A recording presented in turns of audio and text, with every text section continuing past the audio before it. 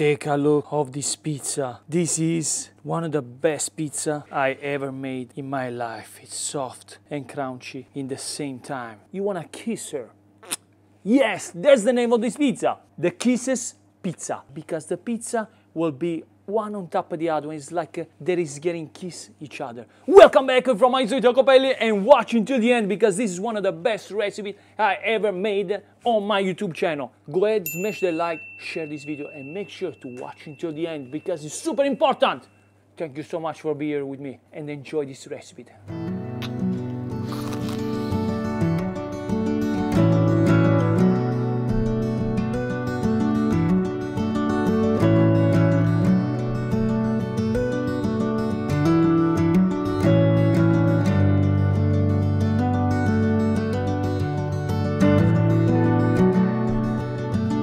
Pizza baciata, the Kisses pizza. Mwah! Like you can see, like you saw already, this is one of the most lovely pizza.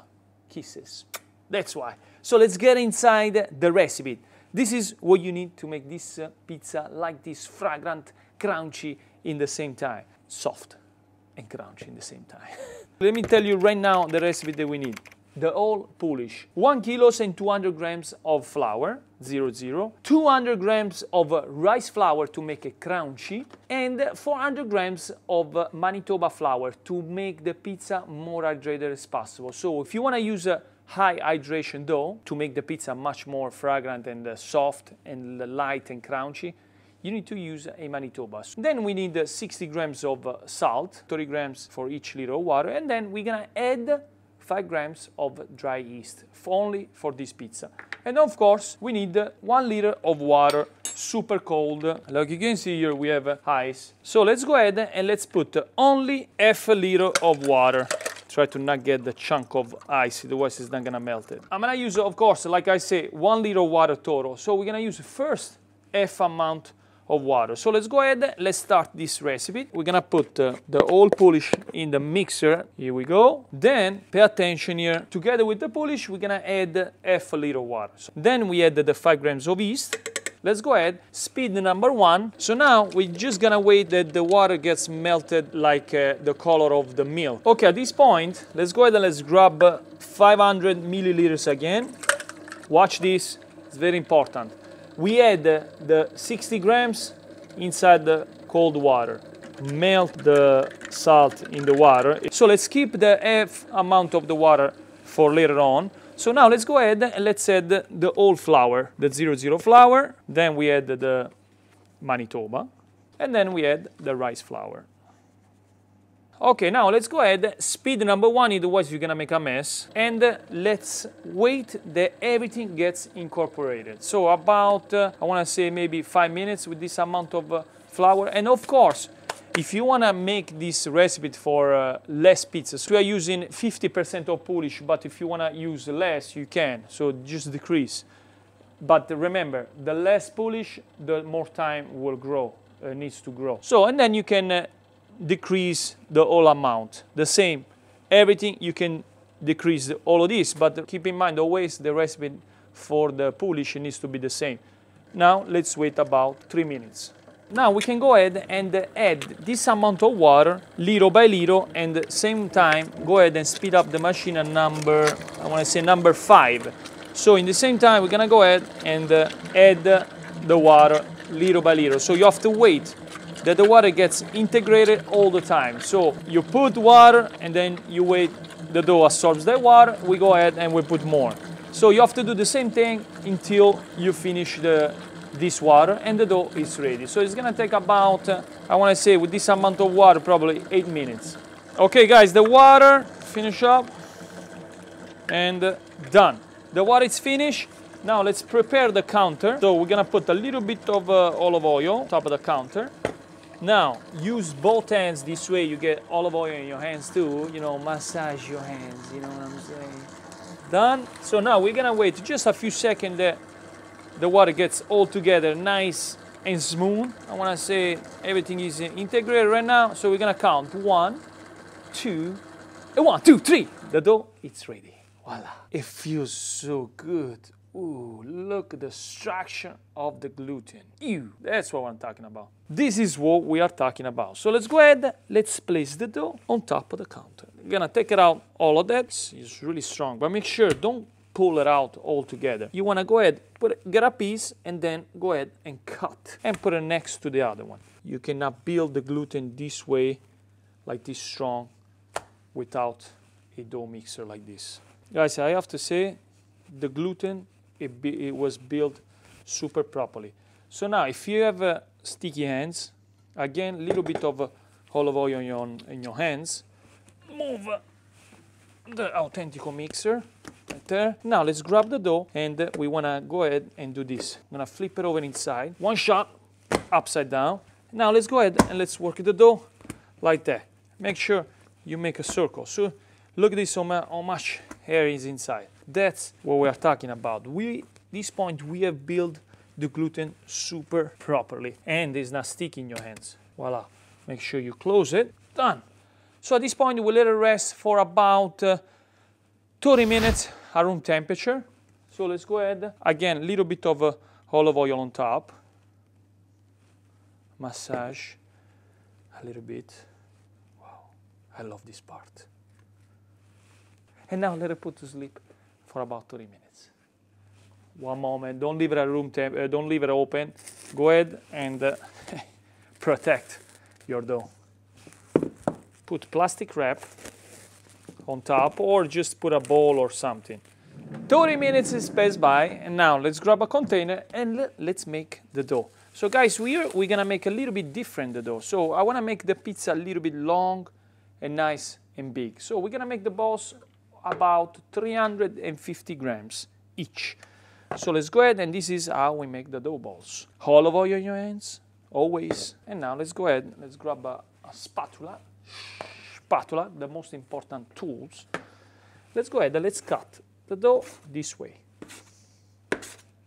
It's very important how you make the balls. So cut a little piece, put it right here, and now cut a little bit bigger, and we're gonna make a 350 grams each. If you have extra, put it under. Grab the ball this way. Keep in mind, this part needs to stay always on top. Flip it over, and now we want to close the dough like a balloon until it's nice and tight. Like that. But this is the best way. Look at this. You can put it on the top of the counter. You can work the dough, flip it over, and this is how you make the dough balls. So now let's go ahead and let's wait over there. This way rest a little bit. Now let's go ahead and let's do the rest of the balls. You can be on top of the counter. See how easy was that? Just want to make sure that goes back on top. If you want to make this pizza even better than already is, put a little bit of olive oil in a container, like that. Grab as much dough that you want. In this case, we're going to grab this much. Make a ball. Watch this, because this is interesting. Make a ball like that, and then put it on top of in a container. Go ahead, make sure you seal this really properly, and you can put this in the fridge for 16 to 24 hours, and you'll be surprised of the next day dough. But this is a little bit more complicated. We're gonna go ahead and do the simple stuff. So let's go ahead and let's finish up to make the balls. Now that we made all the balls, let's go ahead and let's make it more tight this way without putting too much olive oil. Otherwise, it's that we want to have the dough perfectly closed. It's very important to save all the air inside, and put it all inside a container like this. Make sure they are all separate. Now let's go ahead and let's put a little bit of semolina on top. This way they don't get stuck all together. And we're gonna go ahead, put a container on top, and let it rest for 1 hour. And they will be 1 hour to 1 hour and a half, depends, 2 hours, depends on the room temperature. The more it's cold, the more time it needs. So let's go ahead and let's wait an hour in this case.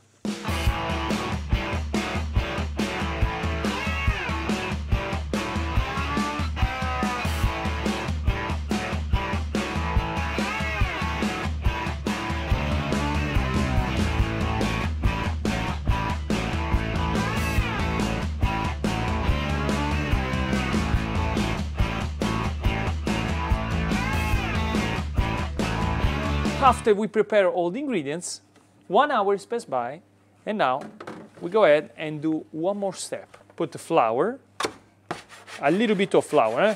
Now grab the dough, like you can see, double up the side. Of course, this one, we switch the two containers. The rest of the balls are right here, like you can see, but because this is, I'm gonna do another video, so I'll save it for later on today. So let's go ahead, now we're gonna go ahead and re-ball it. So gently, you're just gonna go ahead and flip it over. You don't wanna tie it too much, so make sure, too close. If it's sticky, just use a little bit of flour and put it back in the container. Keep in mind, always keep the top part on top. So we are gonna fold it inside, inside, inside, and then you turn it and keep the top part on top. And put it back in the same spot. So now we wanna wait a little bit of semolina on top. Now we wanna wait about 40 minutes at room temperature.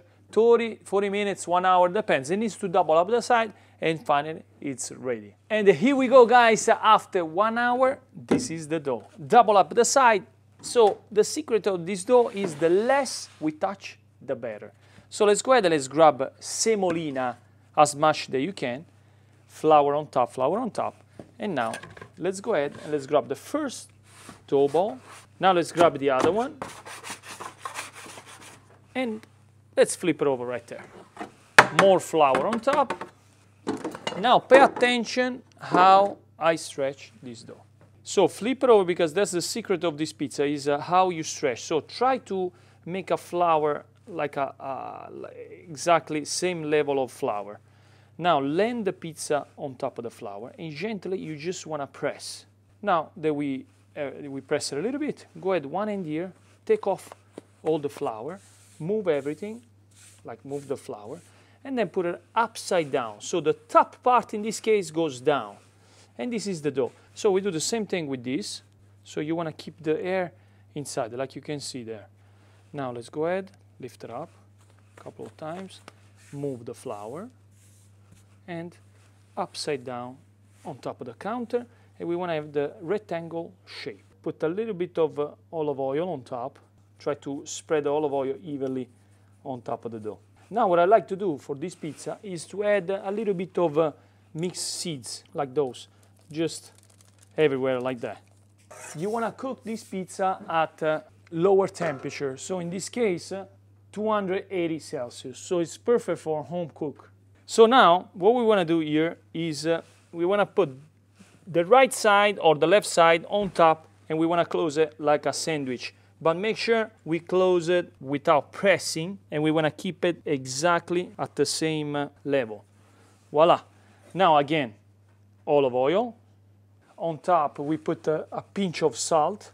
And now we can go ahead and cook the pizza at 280 Celsius. Let's go ahead and let's part bake the pizza. We want to part bake the pizza until it's gold color, and then we are going to add something, the magic. Okay, the pizza is a gold color. Let's go ahead and take it out. Ooh, wow. This is the texture that we want for this pizza. So 1, 2, 3.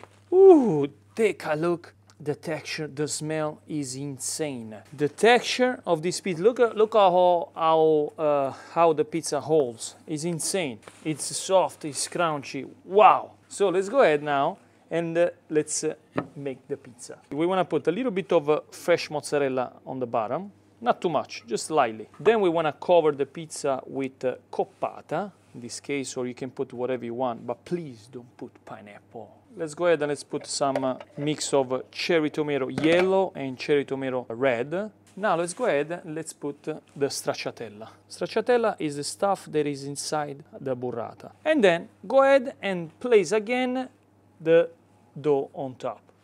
So now let's go ahead and let's finish up to cook this beast. Okay, the moment of the truth, guys. The pizza, it's lovely. Ooh, ready. I can feel the soft and crunchy at the same time. That's it.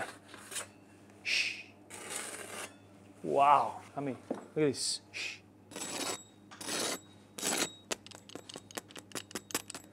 Insane, it breaks really quick. Now, again, more olive oil to give a nice color. Ooh, that's hot. I present to you the Kisses pizza, the pizza baciata. Wow, take a look. Here we go, guys. Let's cut this beast. Let's get the audio down there and let's do it. Ooh. Let's remove this. I don't need it. Ready? Take a look. Insane texture. Let's see the bottom of the pizza. Let's cut a little piece. I want to hear the crunch before everything.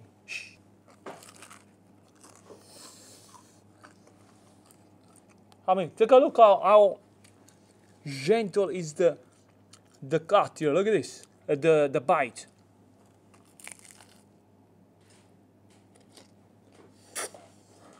Look at this, juicy, crunchy, perfect cook. Guys, make sure you do this again at your house and tag me on Instagram. Hear this.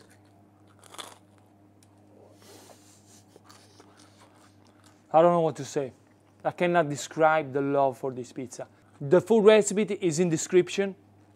Make it at your house. I promise this is the insane. And then tag me on Instagram. I'll see you soon, guys, every week with new video. I'm gonna go ahead and enjoy this beast. Ciao.